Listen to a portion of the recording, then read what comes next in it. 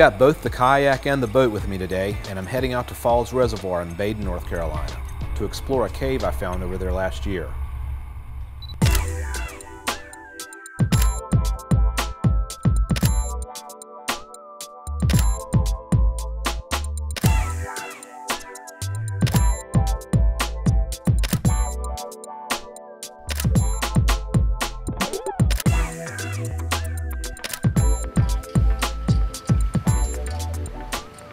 When I found this cave, I didn't have a light with me, so I didn't go far inside. Today, I really want to go into it and see what's there. Also, when I was looking back at some photos I snapped, I noticed a couple of things I want to check out up close. This thing, either a piece of metal or a piece of wood, and something else laying on the floor that looks a little like an old spearhead.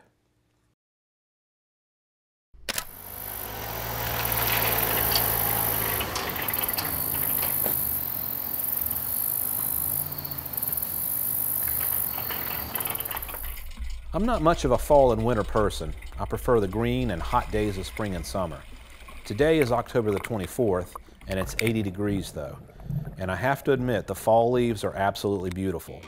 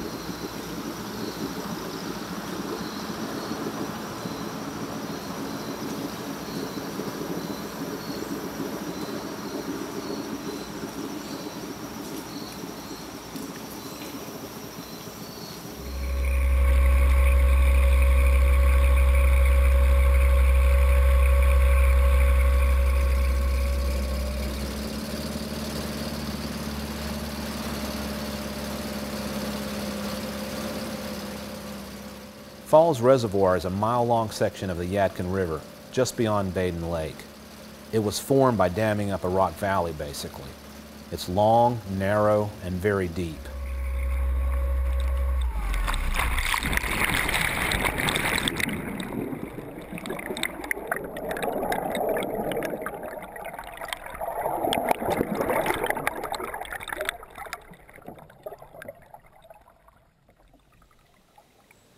A lot of the shoreline is made up of rock cliffs that continue straight down below the water surface. One shore of the reservoir is owned by Alcoa, and the other side is a state preserve, so the entire shoreline is beautiful, undeveloped wilderness. The views in most every direction are incredible. A kayak or a canoe will get you into some amazing spots here. I came out here today to explore that cave, but these rock cliffs are way fun to play on. And I've got all day. The cave will be there. Let's go to the top.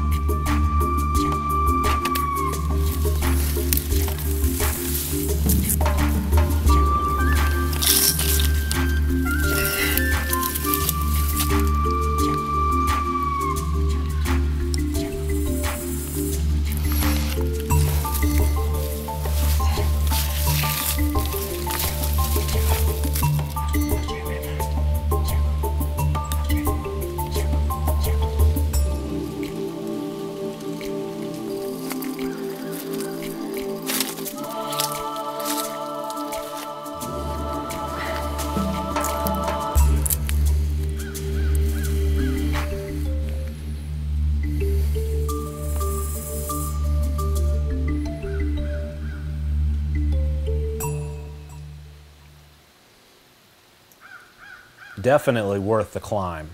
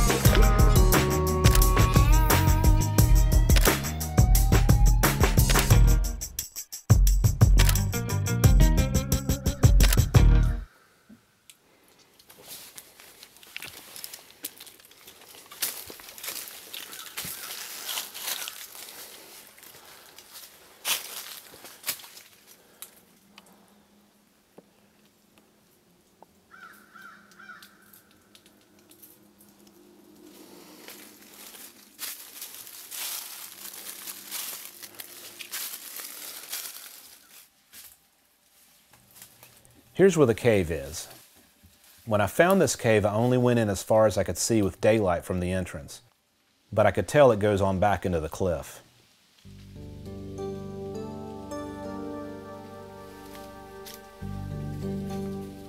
My biggest concern is what might be living in the cave right now. Raccoons, bobcats, coyote, skunks, copperheads, or rattlesnakes, extraterrestrial. Those could all get nasty with me in there. And if it's extraterrestrial, I'm pretty much screwed. I think I can handle anything else. I just don't want to be caught off guard, though. Could be female extraterrestrial. That would be cool.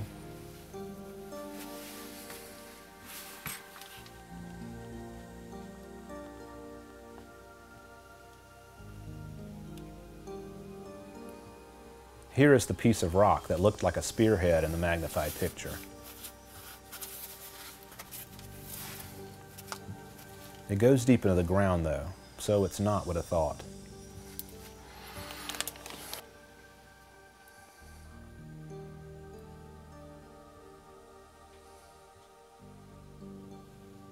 The other object is an old weathered piece of pine.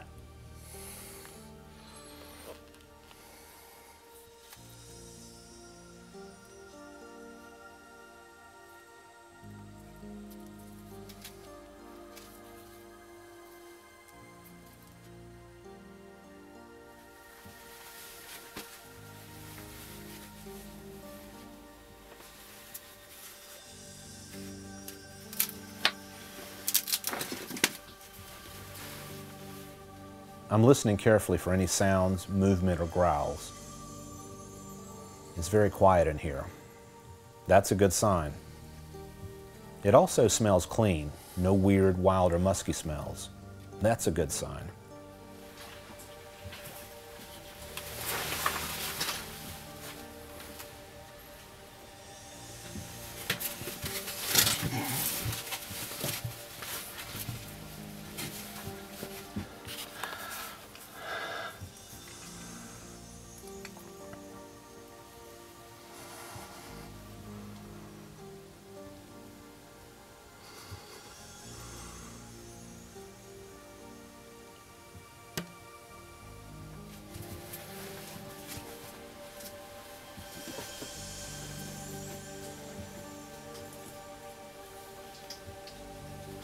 I already see what looks like some old bones over to my left. It's a very tight climb in. If something else is in here, there's going to be a fight for the door.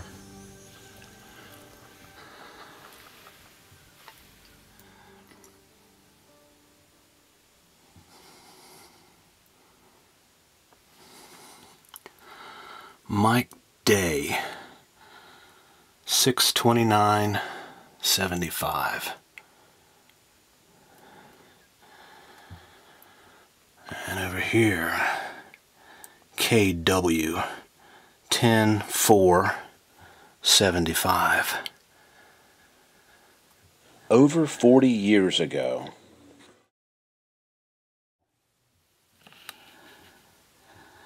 I'm not sure what this is, some sort of another set of bones right here.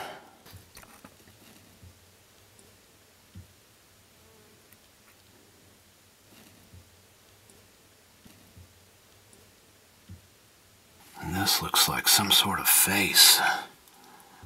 No idea what that is. I can't tell if it's etched into the rock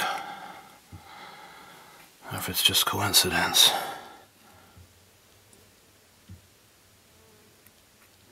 This is freaky.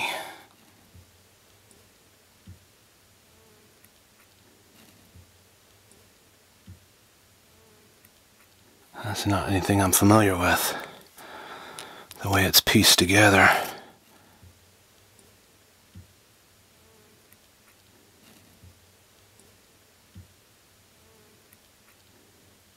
And right here is some burnt wood. Charred wood, like from a campfire or something. And the rock up here looks like it's smoke coated too.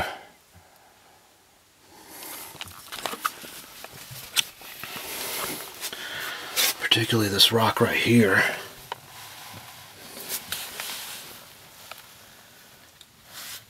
Oh, there's some more initials right here. LB 77.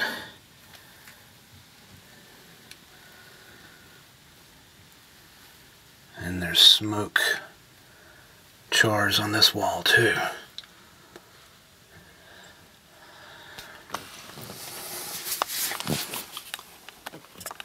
These are the bones.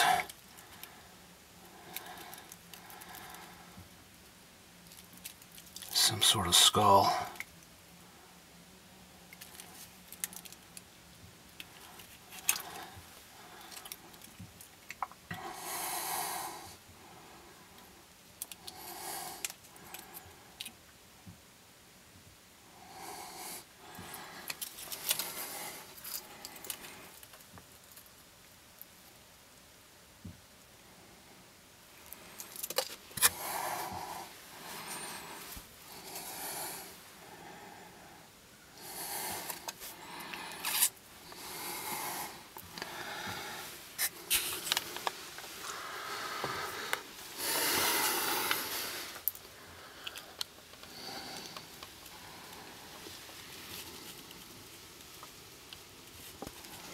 This goes on back right here.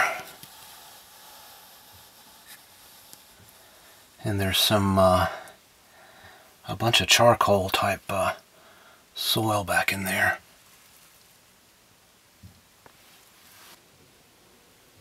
There's more burnt wood down in this little hole right here.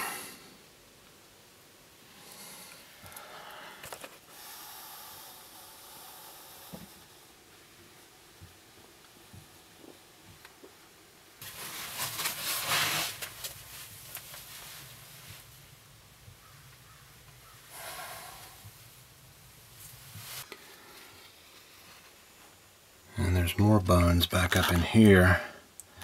And an old plastic bottle, modern era.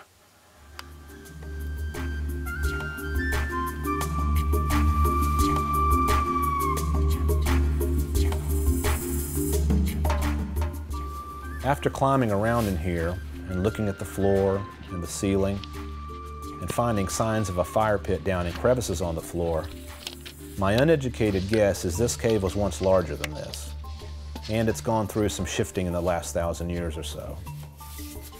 It's fascinating to me and well worth the risk of climbing in and exploring. Who knows what these rock walls have seen over the last few thousand years?